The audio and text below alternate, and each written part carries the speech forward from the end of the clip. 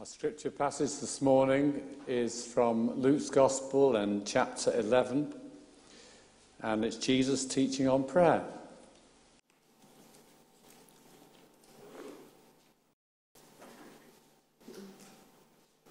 And we read from verse 1 as far as verse 13. One day Jesus was praying in a certain place. When he finished, one of his disciples said to him, "Lord, teach us to pray, just as John taught his disciples." He said to them, "When you pray, say, 'Father, hallowed be your name. Your kingdom come. Give us each day our daily bread. Forgive our sins, for we also forgive everyone who sins against us. And lead us not into temptation."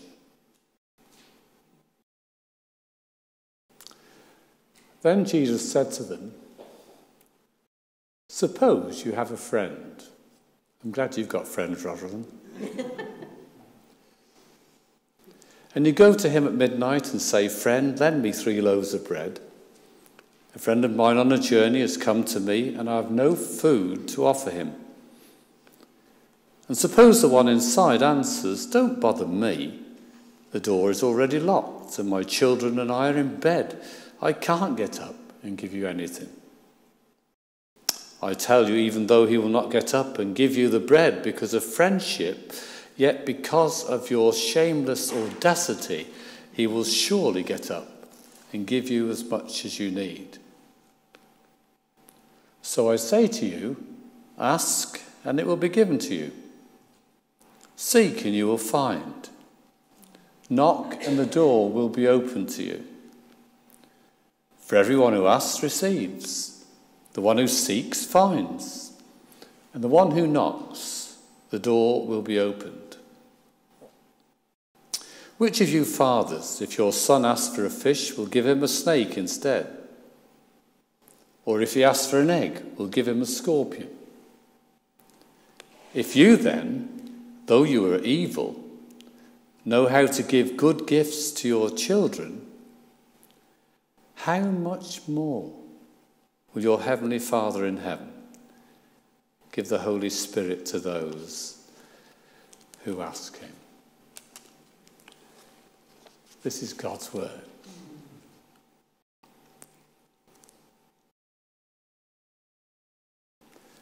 Let's just pause a moment.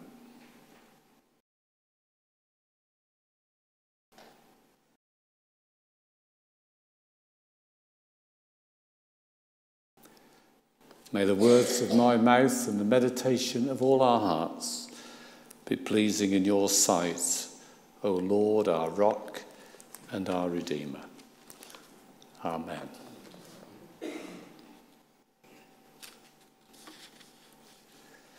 We can hardly imagine what it would be like to be a disciple of Jesus, living constantly with him, listening to his teaching, watching his compassion as he healed the sick and comforted the sorrowful. But perhaps one of the things which surprised and bewildered them was the fact that when they woke up on most mornings, Jesus wasn't there. He got up early to be with his Heavenly Father. And frequently the Gospel writers tell us that he arose early in the morning to pray with his Father. And that close communion with his Father God was so important to the busy ministry of Jesus. And the disciples, of course, had noted this. But what is real prayer? Real prayer. Numerous books over the century have been written about it. Thousands of sermons have been preached about it. Hymn writers have tried to help us. James Montgomery wrote this: "Prayer is the Christian's vital breath, the Christian's native air. His watchword at the gates of death, he enters heaven with prayer."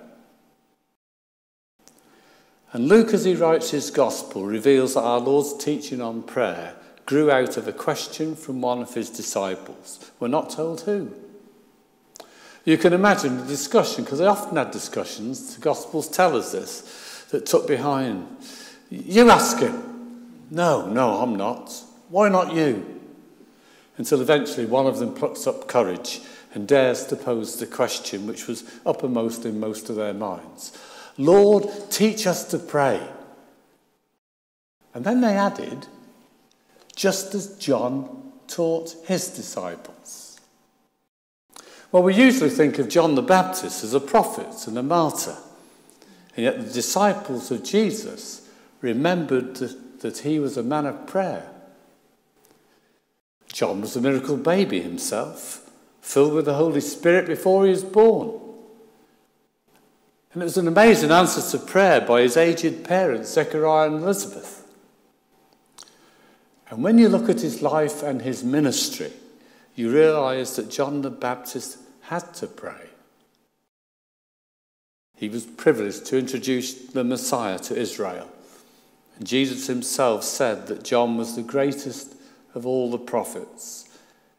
And yet John had depended on prayer. John's disciples had to pray, and Jesus' disciples wanted to learn better how they ought to pray. Note that they did not ask the Master to teach them how to preach better. They didn't ask him how to do amazing signs and wonders. They asked him to teach them to pray. For they could see how their Master, the perfect Son of God, had depended on prayer as he ministered among them. Warren Wiersbe says in his commentary, effective prayer is the provision for every need and the solution for every problem. Can I say that again? Effective prayer is the provision for every need and the solution for every problem. And what our Lord does in answer to their question is to give them a pattern for prayer. We call it the Lord's Prayer, not because Jesus prayed it, because he never did. He never had to ask for forgiveness. But because he taught it. There's nothing wrong with praying this prayer personally or as part of a congregation, as long as we do it from a believing heart that is sincere and submissive. And I particularly like what we did this morning, that we broke up the prayer quietly. I hate it when it's parrot form. How easy it is to recite these words, not really mean them. But that can happen even when we sing or even when we preach. The fault lies with us, not with the prayer. Lyndon Johnson's press secretary, Bill Moyes, was saying grace at a staff lunch, and the president shouted, "Speak up, Bill! I can't hear a thing!" And Moyes quietly replied, "I wasn't addressing you, Mr. President." It's good to remind ourselves, isn't it, that when we pray, we converse directly with God. And true prayer involves responsibility, honouring God's kingdom and doing God's will. It has been said that the purpose of prayer is not to get a human's will done in heaven, but to get God's will done on earth. Prayer is asking God to use us to accomplish what he wants, so that his name is glorified and his kingdom is extended and strengthened and his will done. It's important for every believer to know the Word of God, for there we discover the will of God. We must never separate prayer from the Word. During my time in ministry, I've seen professed Christians disobey God and defend themselves by saying things like, "Well, I prayed about it and God said it was all right." This included a girl who married an unconverted man. A fellow living with a girl who was not his wife. And even a preacher who started his own church because all the other churches were wrong. And only he had true spiritual light and insight. Friends, once we're secure in our relationship with God and with his will, then we can actually bring our requests to him. He wants us to do that. We can ask him to provide for our needs, for daily living, to forgive us for what we've done wrong yesterday and the day before and even this morning, to lead us into the future. All of our needs may be included in these 3 requests: material and physical, moral and spiritual, and divine protection and direction. And if we pray in this way, we can be sure of praying in God's will. Not as in the story which J. John related, which I love, and I hope you will too. A woman was at work when she received a phone call telling her that her daughter was ill. She left work and went to the pharmacist to buy some flu medicine. Unfortunately, having done so, she returned to discover that she locked her keys in the car. Wow, have you done that? She looked around for a rusty coat hanger and amazingly she found one, but didn't know how to use it. She bowed her head and she prayed for help. And within seconds, a scruffy man appeared. She was so desperate, she told him her plight and asked him, "Do you know how to break into a car with one of these?" "Sure," said the man. And within a minute, he'd opened the car door. The woman hugged him and thanked him profusely. "Thank you so much," she said. "You're a very nice man." And the man replied, "Lady, I'm not a nice man. I just got out of prison today. I was in prison for car theft, and I've only been out 1 hour." And the woman shouted, "Thank you, Lord, for sending me a professional."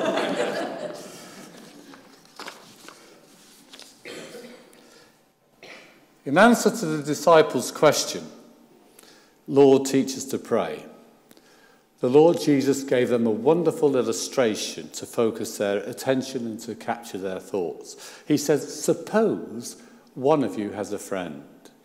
And then he said, "You go to him in the middle of the night and you say, 'My dear friend, lend me 3 loaves of bread.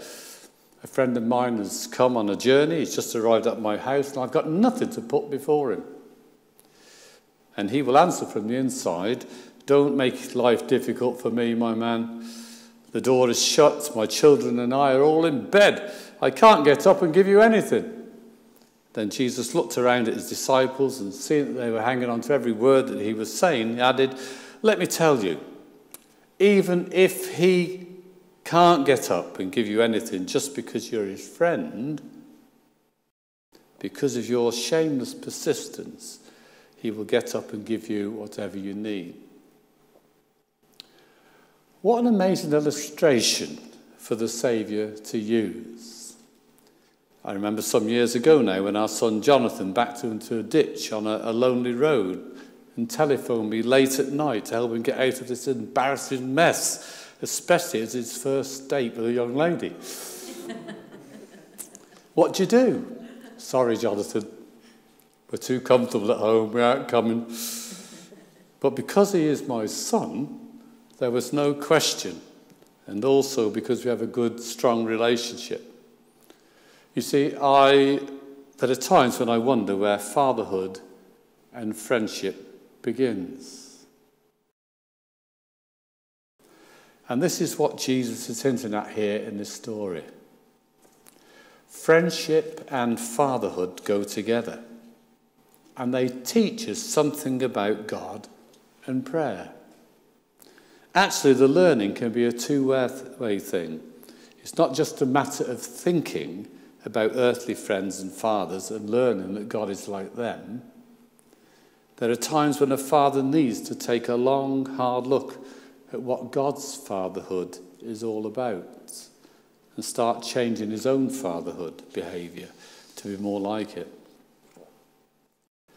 Most of our friendships, I suspect, could do with the improvement that some reflection of God as a friend might provide.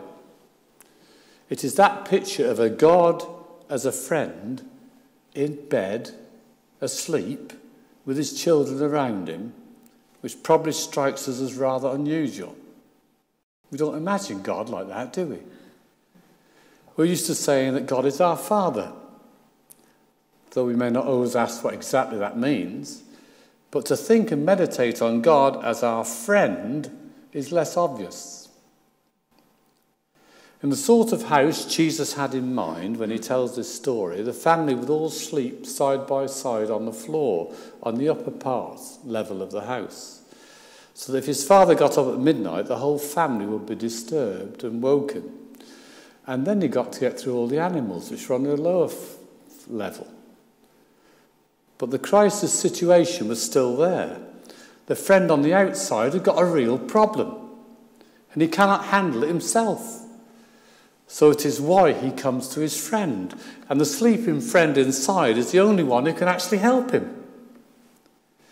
And the laws of hospitality in the ancient Middle East, and especially in the Jewish community, were strict. And if a traveller arrived needing food and shelter, a person was under an obligation to provide it. And the friend in the street knows that the friend in the bed will understand his predicament, and he will do the same if the roles were reversed. What counts, according to Jesus, is persistence. There are all sorts of ways in which God, like the sleepy friend, but Jesus is focusing on one point of comparison only. He's encouraging a kind of holy boldness, a sharp knocking on the door, an instant asking, a search that refuses to give up. And that's what prayer should be like. When have you been that desperate? When have you felt at your wit's end and you've prayed like that? You see, prayer isn't just a routine of formal praying, going through the motions, or a daily or weekly task. It's not saying prayers, it's actually praying. There's a battle on. There's a fight with the powers of darkness, and those who have glimpsed the light are called to struggle in prayer for peace, for reconciliation, for wisdom, for 1,000 things for the world and the church, and perhaps 100 or 2 for one's own family and neighbours and friends, and perhaps 12 or 2 for oneself. There are, of course, too many things to pray about. That's why it's important to be disciplined and regular. But because these things are urgent, important, and complex, there has to be more to prayer than simple discipline and regularity. It needs to be effective. It needs fuel for its engine. And to be effective, prayers need energy too. In this case, the kind of dogged and even funny determination that you would use with a sleepy friend who you hoped would help you out of a tight spot. The larger picture, though, is the more familiar one of God as Father. This isn't just an illustration drawn from family life, though, of course, that's at its heart.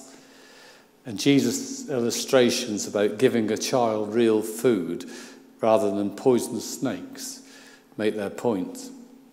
If we're ever tempted to imagine God as a tyrant who would take delight in giving us things that weren't good for us, we should remember these pictures and think again. To call on God as Father was to invoke the God of the Exodus, the liberating God, the God whose kingdom was coming, bringing bread for the hungry, forgiveness for the sinner, and deliverance from the powers of darkness. It's comforting to know that we come to God in prayer. We're actually coming to God the Father. And because he knows and loves us, we need never be afraid of the answers that he will give. And Jesus argues from the lesser to the greater. He says, if an earthly father gives what's best to his children, surely the Father in heaven will do even more. I believe the key phrase in these verses comes towards the end. If you then, though you are evil, know how to give good gifts to your children, how much more will your Father in heaven give the Holy Spirit to those who ask him. Jesus speaks here of the how much more of the Heavenly Father. What a beautiful phrase that is. And it's true. And I want you to take that home with you this morning. God has so much more for you to appreciate and apply in your life. In these latter verses, Jesus has been talking about fathers who, for all their human frailties, give good gifts and good things to their children. The household in the story is the father, but also a friend, who, even if a bit reluctant, will not leave his friend in need.